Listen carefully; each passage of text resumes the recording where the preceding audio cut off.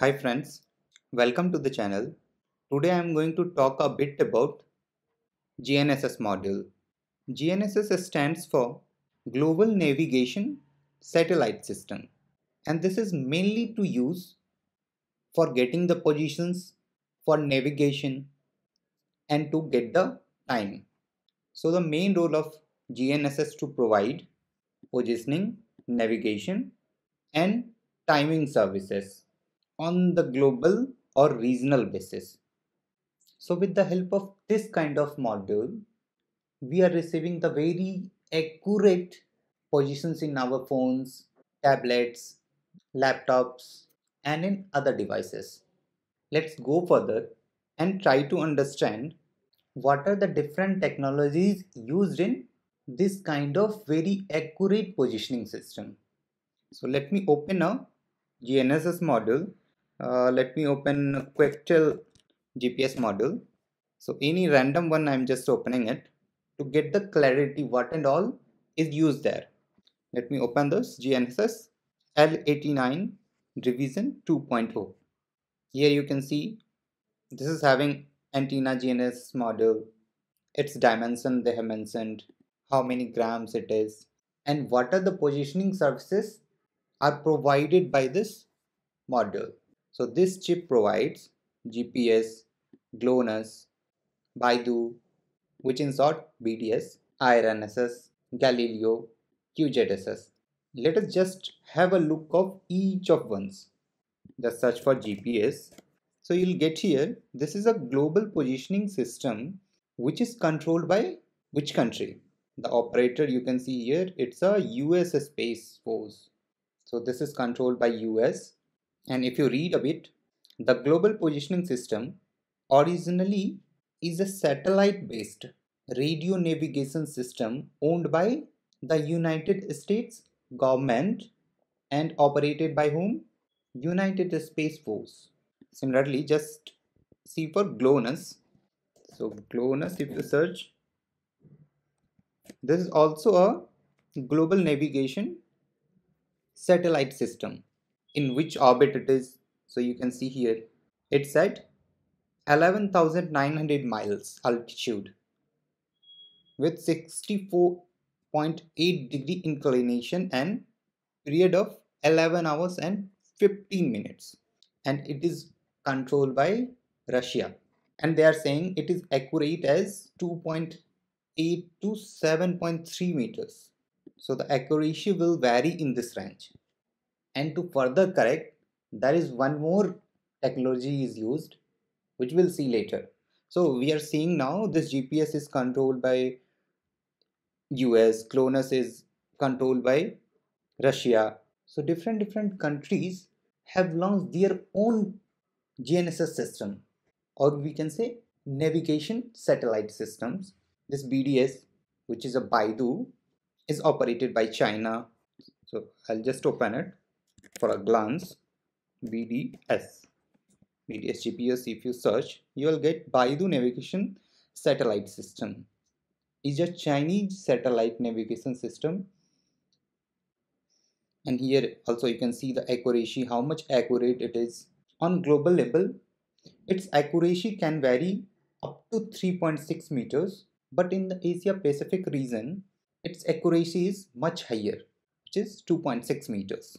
And similarly, this one, IRNSS, this navigation system is controlled by, if you just search for IRNSS, by ISRO. You can see here ISRO.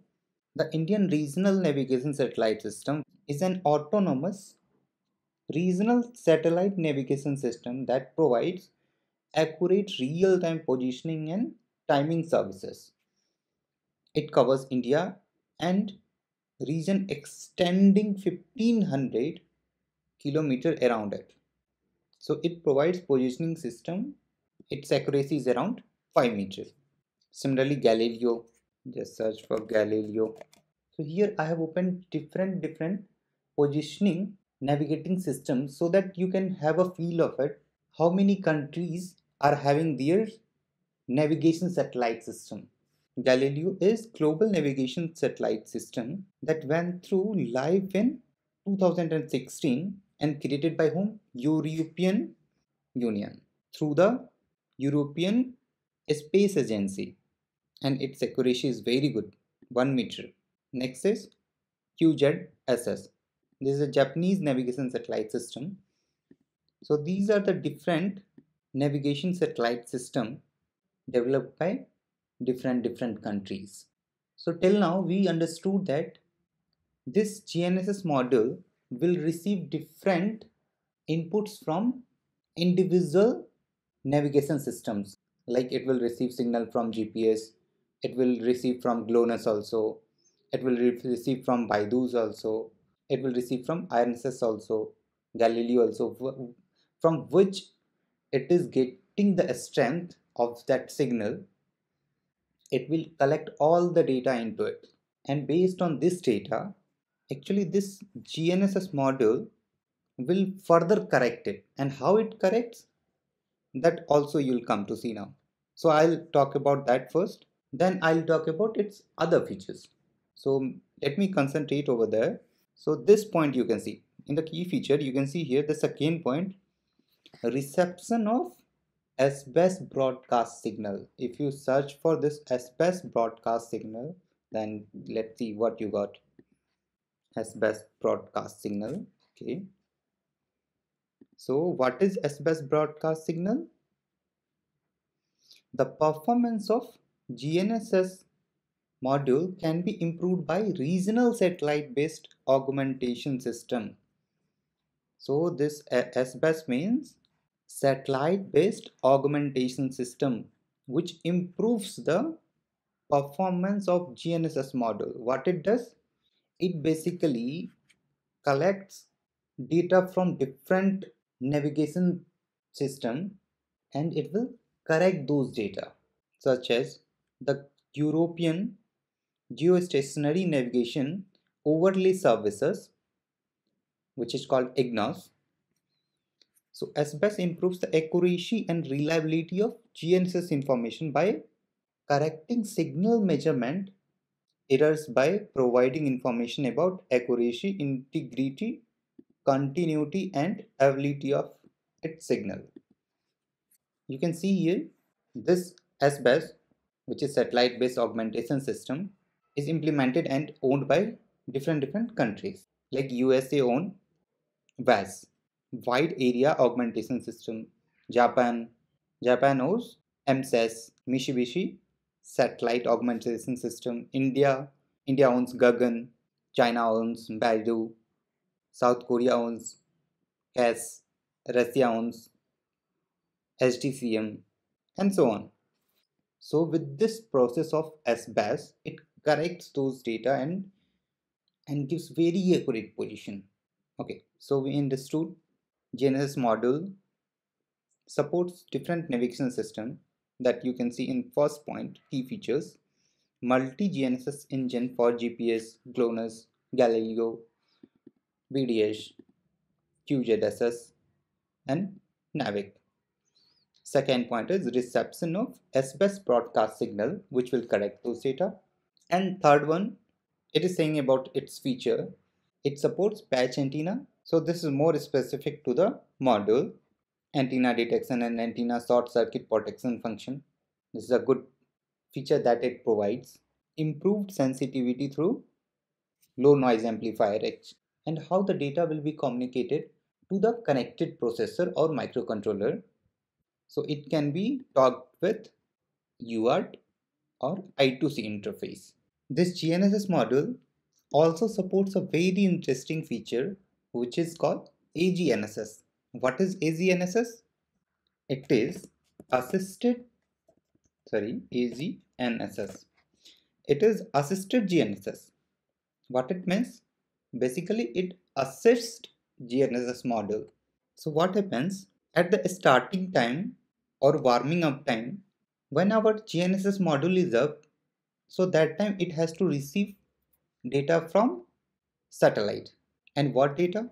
About the orbit and different information about the satellite. So those data has to be transferred to this GNSS model, and if this data is received from this satellite directly and because this transfer rate is very slow. It is around 50 bit per second. You can see here satellite signal is only 50 bit per second. So downloading orbital information like ephemeridage and the almanac directly from the satellite typically takes long time. And if the satellite signal are lost during this period, acquisition period, then the whole transaction will be discarded. And in the next time, again it has to start from the beginning. So to solve this problem, these orbital information of these satellites are stored in a GPS server. You can see here, these are servers which will store its orbital informations, which will be transferred to these GNSS model via radio network. So these assistance information you can see here is provided to this handset model. So this is how this assisted GNSS model will decrease starting time or warming up time of this GNSS models very significantly. I'll take 2 or 3 more minutes to just show what kind of data basically it will provide us. So these are provided in the NEMA formats. If you search for NEMA data format, you'll get those data, what and all data you will receive from here. So you can check anything, just NEMA data or something, you will get it here. I'll just show. If you have any doubt, you can just write your comment downside. I'll try to answer those. So what kind of data it can provide? You can say GLL, RMA, recommended Lorentz data, RMC. So these information will be provided here, and if you go and check each ones, you'll get the detail of those packets. What and all you will receive there. Like I'm going to this GGA packet. See, it will come like this, GPGGA. Here this you will get these kind of packets there. It will come in a string, so you can just filter over there. If GGA is present there, you will understand, okay, this is the GGA packet, and second one will tell the fix taken at this timestamp, 12 hours 35 minutes and 19 seconds. The third information, so you can just separate it using these commas. You'll get different indexes you can call. So this is the zeroth index, this is the first index, this is the second index, and second index is latitude, then third index is longitude, and so on. And this one, fourth one, if its value is 0, that is it's an invalid packet. If its value is 1, then it's a GPS fixed packet. You just go over these packet information, and if you have doubt and if you want some more information, you just let me know in the comment box. I'll try to make another video, or I'll try to answer those in the comment itself. Thank you so much for watching this video.